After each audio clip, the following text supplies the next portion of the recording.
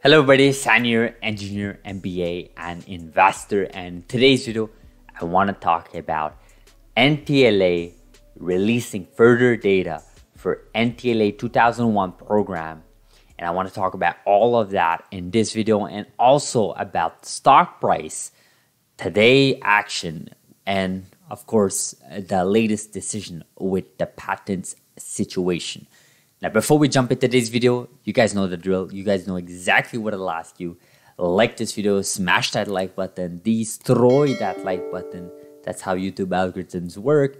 If you've not subscribed yet, please consider subscribing. And if you have any question, comment, feedback, leave me in the comments below. I try to read and respond to every single comment. So yesterday we had quite a revolutionary day, quite a busy day. In fact, Intellia published their latest data for Intellia 2001. Beam Therapeutics published their earnings report. And also we had the patent situation decision that came down. The courts laid down their hammer. We will take a look at that in this video. But I did want to cover really quickly the data that came in. Again, we covered last summer when the first time in vivo 2001 Intellia program came in. And data was just revolutionary. And yesterday, we got amazing data, right? Before we jump into the data itself, I do want to remind the viewers that the disease that Intellia 2001 is tackling is ATTR, and there are over 500 patients worldwide, right? And this is definitely progressive, and it is fatal within 3 to 10 years. So this is a serious disease. It is affecting many people around the world, causing heart failures and all sorts of problems, right? And what Intellia 2001 does is basically it needs to reduce the TTR in the body, right, in the liver. So within your body, you need to have less TTR, and that is by tackling the gene. And reduction of TTR means you will be eradicating potentially the ATTR disease, which the patient has. And we took a look at the data, guys. We took all 15 patients that were dosed, right? You want to take a look at the largest dose, right? The largest dose, right? The largest dose had a mean value of 93%, guys. This is amazing, right? For patient size of 6 patients for the largest dose, which is 1.0 milligram per kilogram, that is, we're looking 93%. Just the dose a little bit shorter than that, 0.7, we're looking at 88%. And then the dose smaller than that, 0.3, is at 81%. So we won't even look at the first dose here, 0.1, because I don't even think it's significant at this point. Clearly here you can see the last 2 doses being the most significant one, along with the third biggest. But you know, if you take a look at that, that means you have 12 patients with over 80% of mean TTR reduction, right? This is significant, right? This is significant. This is amazing data.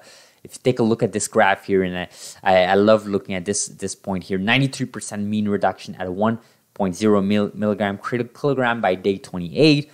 6 out of 6 patients at this largest dose that achieved over 80% reduction in TTR, right? So all 6 patients that were dosed with this dosage have gone to have amazing results, and now they're going with part 2 of this study with now a fixed dose declared, right? So generally well tolerated, no mild, really serious serious adverse events, none of them.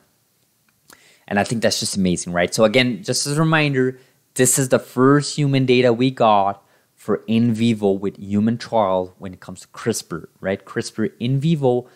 Intellia 2001 program is the first human data, and clearly here we got amazing data. We had previous data from the same program back in late summer last year, actually around June of 2021. But today, actually yesterday evening, we got the further data, updated data, and now on all patients here, 15 total patient dose. And we're more focused on the 6 out of 6 patients that were dosed with achieving over 80% reduction in TTR. Again, you reduce TTR, you eradicate potentially the ATTR disease. And to me, if I'm the FDA, I'm looking at this type of data, I just can't help to said, look, this is literally curing the disease. There is no alternative for these patients, right? There's no drug available. There's no treatment. There's no therapy, nothing available, right? This is just amazing. And just what we saw, over 500,000 patients around the world, fatal, right? This is lethal, right? This is not just a disease just that makes you feel tired or so on. This is literally fatal, right? So amazing job from NTLA. I've always said this, NTLA gets the job done, and they got the job done. Yesterday's data proved it, and they're getting the job done, going with part 2 of this study with a fixed dosage now that they have all 4 cohorts developed here. Amazing job by NTLA. So now moving on to the stock price. Today down 20%. This is crazy. Okay, this is just crazy. They closed yesterday's session, and they released that data, and now today they're down 20%. So what happened, right? Despite all that amazing data, what happened? Well, this happened, right? The patent decision came down. And I'll probably make a separate video here investigating further, and I would highly advise you guys to read Isaac Walterson's book. It is an amazing book, and in fact, the book on Jennifer Doudna and CRISPR. And actually, they go through several chapters talking about the patent situation. And this decision here that we're looking at is basically a follow-up where the courts have decided and have sided with Dr. Fang Zhang, which we've covered his interview recently, if you guys remember in yesterday's video. And they are siding with them and with Broad Institute and saying, look, you hold that novel invention on human trial, on human when it comes to CRISPR, on human cell when it comes to CRISPR. And now we have a situation where CRISPR Therapeutics and NTLA now are no longer holding that patent because now you have the Broad Institute winning this case now in the US. Now in the Europe it's different, internationally it's different, but in US specifically, Broad Institute has now been cited by the courts once more. So what will happen from here on?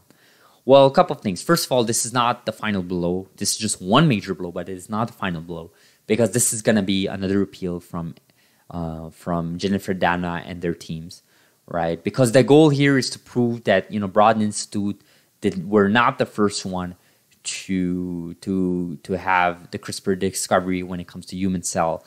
And Jennifer Doudna, Emmanuel Charpentier, and the whole team there needs to prove that. And the companies involved in those sites, in the latter sites, are, like I said, CRISPR Therapeutics, NTLA, Caribou Biosciences.